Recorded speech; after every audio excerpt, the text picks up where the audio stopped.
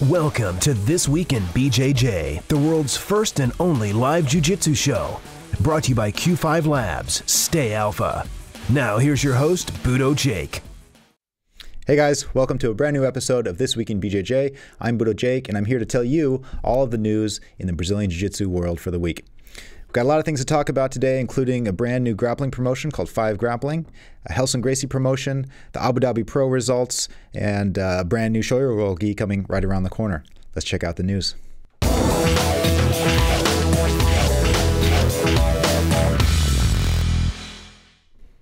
So there's a brand new grappling company around called 5 Grappling. These guys had a meeting that I was invited to a couple weeks ago in Hollywood. And it was very interesting because they brought together guys like Andre Galvao, Sean Williams, Alberto Crane, Shanji Ribeiro, Mackenzie Dern, Guilherme Mendes, Rafael Lovato Jr., and a bunch of other guys to all get together and talk about what we'd like to see in a new grappling tournament. CEO of 5, Dan Henson, stated, "We felt the best way to approach building a new grappling circuit was to first sit down and listen to what the athletes, coaches, parents, media, and brands wanted to see. 5's first event will be on June 29th in Toronto, and a complete schedule for all 2013 events will be released in the coming weeks." These guys are planning to have a lot of events all across America, and I'm excited to see what they bring to the table. Next up is Helson Gracie. Helson is the second oldest son of Helio Gracie. Rorion is the oldest. And on April 7th, Helson was promoted to the rank of red belt, the highest possible rank in jiu-jitsu.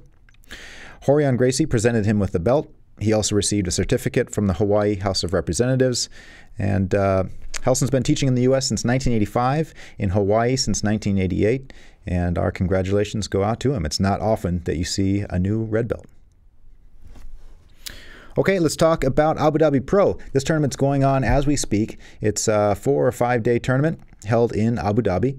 And although I haven't been able to see any of the matches yet, I do have the results here for you. So if you don't want to know the results, tune out for a couple minutes. Under 64 kilos, Thiago Marquez defeated Samuel Herzog. Under 70 kilos, Augusto Tanquinho Mendes defeated Cobrinha. Under 76 kilos, Leandro Lowe defeated Lucas Lepri. Under 82 kilos, Marco Souza defeated Victor Estima. Under 88 kilos, Andre Galvao defeated Romulo Bahal due to injury. Under 94 kilos, Rodolfo Vieira defeated Pedro Perez. Under 100 kilos, Antonio Braga Neto defeated Jose Jr. And over 100 kilos, Marcus Almeida and Cavaca. I believe Cavaca took the gold there. Now for the ladies. Under 60 kilos, Michelle Nicolini defeated Mackenzie Dern. Under 66 kilos, Beatriz Mesquita defeated Luana Alzaguir. Under 72 kilos, Caroline De Laser defeated Fernanda Maselli. Above 72 kilos, Gabby Garcia continued her ownership of the division by defeating Tammy Griego. Congratulations, all you guys. And the open weight matches are going to be happening today.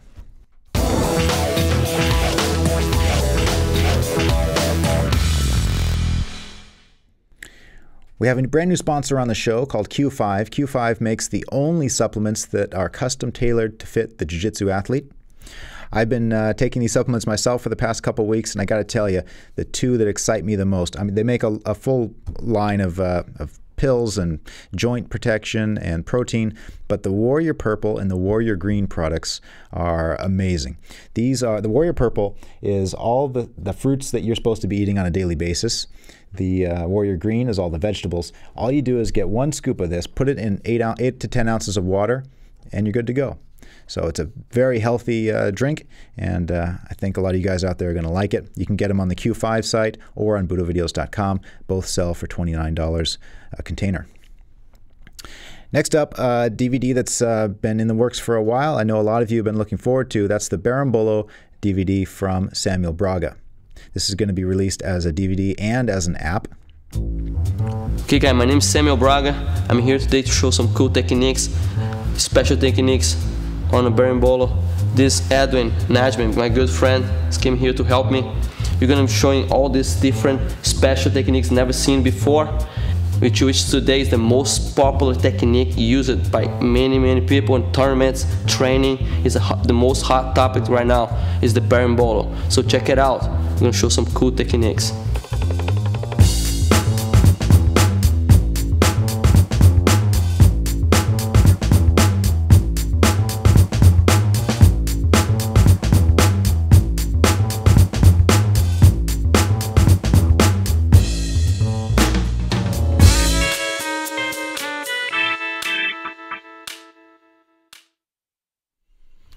So again, this is going to be released on DVD on April 18th and as an iTunes app shortly thereafter. And it'll also be available on demand on BudoVideos.com. So whatever format that you want to watch this in, it's going to be there for you. And I think a lot of you guys are going to enjoy that. Last new product to talk about today is a brand new Shoyoroll Gi. People are always asking me, when can I get one? Well, your time's coming up. This is next Tuesday. It's going to be available. This is called the Cements Gi. It's navy blue. We had a white version of this gi available at the Pan in limited quantities, and those there's a big line, and they sold out really quickly. So I expect the same from this one. Has everything that you want from a Shoyoroll Gi: contrast stitching, super comfortable pants, really soft but durable jacket. What can I say? You guys that have Shoyorolls know how great they are. The Shoyoroll Navy Cements Gi will go on sale on Friday, April 19th at 10 a.m. on BudoVideos.com. Okay, it's that time of the show where we talk about promotions. If you know of anybody that's getting promoted, maybe it's yourself, maybe it's your friend, maybe your instructor, whenever somebody gets a black belt, we like to give them a shout out on the show. So whenever that happens, just send an email to us at TWIBJJ@BudoVideos.com, and we'll be happy to show a picture and tell them a little bit about your story. We got 3 different promotions today. The first one is Gibran Alvarez. He's the head of Gracie Baja Rivera Carmen. He was promoted on April 6th by Carlos Limos Jr. Next up, we got Patrick Miller and Donovan Grutz. This is Patrick on the far left and Donovan on the far right. They were both promoted by Marcio La Selva on March 29th. And lastly, we have Nico DeHaan and Tom Palito. These guys are both promoted by Eduardo de Lima out of Clearwater, Florida on April 6th. Now Nico, he's the guy receiving his belt right there. He is 68 years old, trains 4 times a week, and competes regularly. And this now marks 30 American black belts under Eduardo. Congratulations, guys. So recently we released the long-awaited Rolled Up Alliance Headquarters episode. This featured Lucas Lepre, Ian McPherson, and Jacare, and it's getting great reviews on YouTube right now, so I hope you guys check it out if you haven't already. We're going to show a little preview clip here, so don't go anywhere. We'll be right back.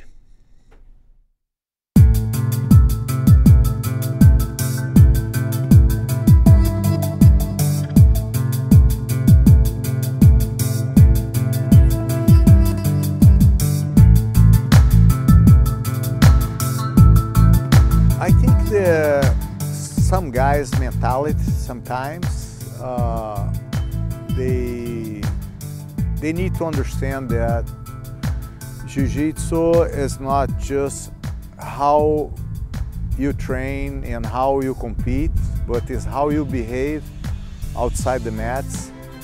Most people, they are gentlemen, but we still have some guys that they don't understand the philosophy of the martial arts. That is a long journey, is a spiritual journey, and they have to evolve and get to be better individuals in general.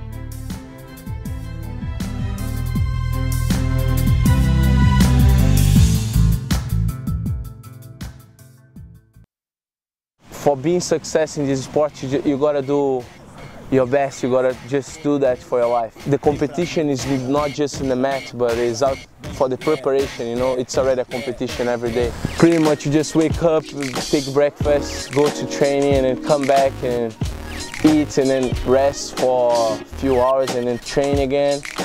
For being success in this sport, you gotta do your best. You gotta just do that for your life, you know. You need to win, so it becomes a very serious thing to train and like it's a responsibility to be training and make sure that I'm in the right path to the victory, you know. Hey guys, welcome back. Now we're here live with Yuri Simoes. Yuri, thanks for coming on the show today. Thank you, BudoVideos, to welcome me here. So I was surprised today before we started. You told me that you're living in Australia now. Yeah. How did that come about? You know, last year after the Worlds, I was looking for a place to teach. You know, because that's like every black belt in Jiu-Jitsu. You know, that's how you have to do. You have to train and have your school teach. That's the way to make money in Jiu-Jitsu. So I was looking for a place to work, and then I got an email from Kid Dale from Melbourne, and he offered me this opportunity in Melbourne into fitness gym, and then I went there, met the guys, and everything went well. So, you know, I started teaching there. Just came over to America to do my camp to the World Championship. Kid's taking over the class now. Actually, now he's on Abu Dhabi fighting. He got second place. So, yeah. So was moving to Australia just an opportunity that came about, or was that someplace that you wanted to go? I always wanted to meet Australia because I always heard good stuff about Australia, you know. So, you know, I never imagined to, you know, end up teaching there, but was a place that I always wanted to go anyway. So I think it's good, you know, because after I went there, I'm like, man, I love this place. It's really good, really cool. So I'm happy there, you know. It's cool. Rio de Janeiro is a beautiful city with great beaches. How does it compare to Australia? Yeah, Rio, it's beautiful. Australia is beautiful too, but I think with Jiu-Jitsu, like the economy there and everything, I think it's better to teach, you know, to make money with Jiu-Jitsu there than in Brazil right now. You know, a lot of jiu-jitsu guys want to come to California. You know, the climate's nice, all the tournaments are here. Would you rather be here, or do you feel like it's a better opportunity for you in Brazil? I mean, about the competition, like that's the only part that I think, you know, I miss. You know, I think right now USA it's better than in Brazil in these terms, like competition terms. But you know, that's the only thing that like making me come to US, the tournaments, you know. So I think that's the only part that sucks, because it's not many tournaments over there. So, you know, I have to always keep coming to America to compete, or to Brazil. So yeah.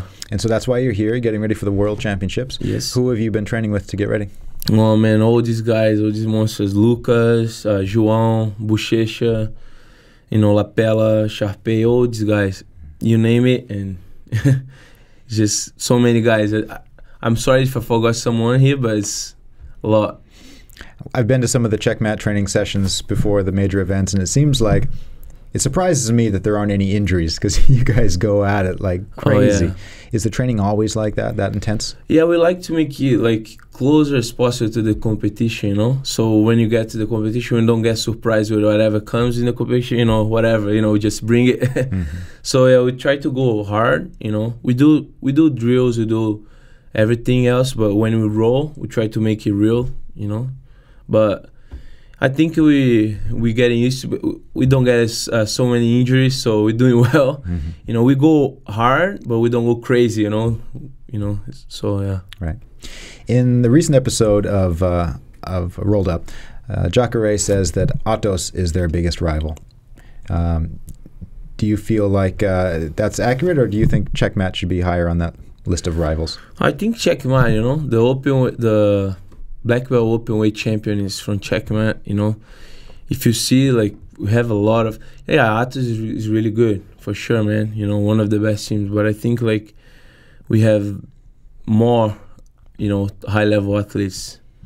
Right now they have Keenan and all these guys, right? They went to Atos, but, yeah, I think it's still Checkmat. Certainly at the heavier weight classes, Checkmat seems to be stronger, and Atos seems to be stronger at the lower weight classes. Do you agree with that statement? I do, yeah. I mean, we don't have much lighter weights. I think, if I remember, Esquisito, we have, I don't know. I don't really know the lower belts. I think Esquisito is super featherweight, light featherweight. I think he's the main guy. We have another guy from Manaus. I forgot his name. He wins the Brazilian national. Gabriel Moraes. I think that's in like because Ricardo, Leozinho, these guys don't compete. They are like coach now. So I mean, like competition team, I think like 2-3 guys maybe, and Atos has a lot of, you know, great guys in the lightweight division. Right. Yuri, let's go back to the beginning of your jiu-jitsu. Tell me who the guys that you trained with. When I started? Yeah. I started jiu-jitsu in a very small academy, you know. I didn't know I was going to compete or anything. I started watching Rickson and Royce Gracie with my father. So I used to train with Fabio. His name was Fabio, nicknamed Fabinho, in a place really close to my house. And I had no idea, you know. I went to jiu-jitsu mostly like just to discipline. I was a crazy kid. Just to like discipline myself, you know, lose weight. I was very chubby. I'm still chubby, but I was worse. And you know, I ended up like fell in love with the sport. You know, my parents always they support me 100%. You know, thanks God, they always, you know, they were always there for me.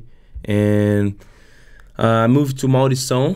He used to be the owner of Hunter Fightwear, and then he had many like students high level. Now like Fabrício Verdun is in a UFC. He was his student too. I met him over there, and he died. He has he got shot and he died. You know, so I met Ari. Ari was already living with me in my house and everything. Ari and Bruno, and they were training with Ricardo Vieira. Back there was Braga.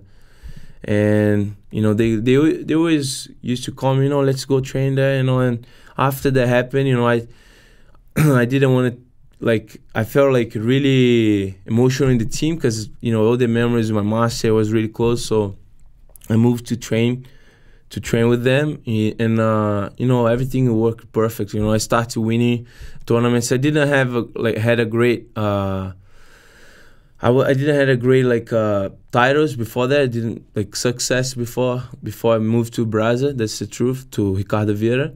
And then after I moved, I started like competing and, you know, getting to know more and more and going like all the biggest tournaments, and, you know, being successful. And, you know, I just like, I'm like, okay, I think I can do that, you know, and that was it. So who would you say is your main technical influence? Is it Ricardo? Oh, it's many people, you know. My father, I would say, like, you mean, sorry, the coach? Who influences your techniques the most? Oh, the techniques. I would say 3 people, you know, three guys. Ricardo, Ari, and I think Lucas Leite too, you know. Since I met him, he's also helping me a lot. It's like different parts of my life, but they all play a good part on my, you know, on my game, you know. So you mentioned Ari Farias. He's is a great black belt competitor. Tell me about your relationship with him.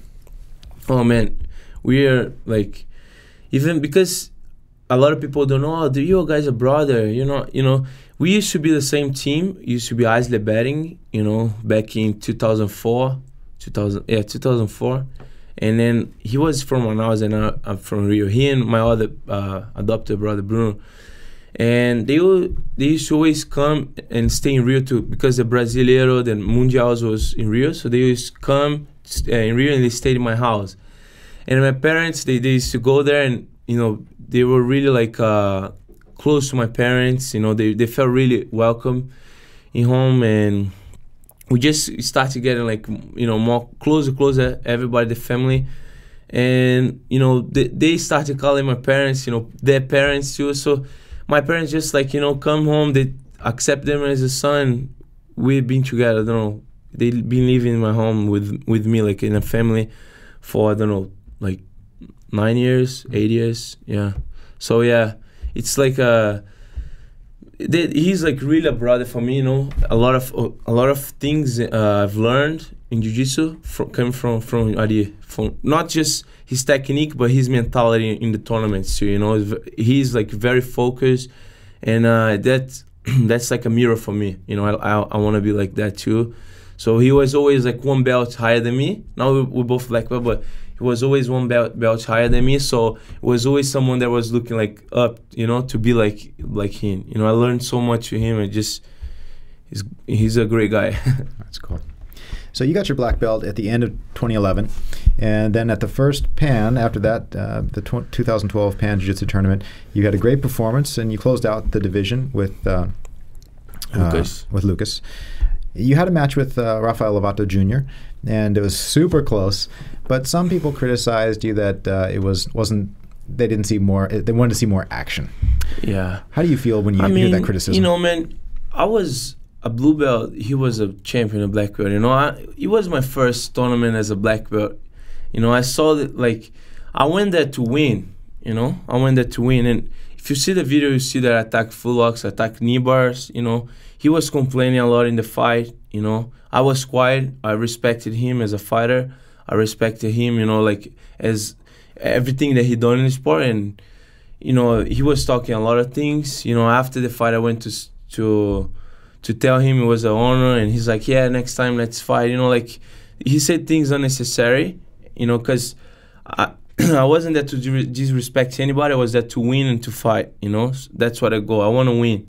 So, yeah, people say a lot, but, like, say between you say and you do is a different thing. You know, a lot of people can say, but, you know, when you get there, people that judge, they don't do anything. So I'm not worried about, like, people comment. You know, I made a goal, like, I made a dream come true because I closed the bracket with, like, one of my biggest idols, Lucas, you know, so I'm not really worried about that. You know, I hope to fight these guys again, like, you know, because I'm not a guy that complains. If I lose, I lose. If I win, I win, you know, unless, like, something crazy. But everybody saw the fight, you know, the fight is there. I think you guys have the fight on the DVD or something too. Yep.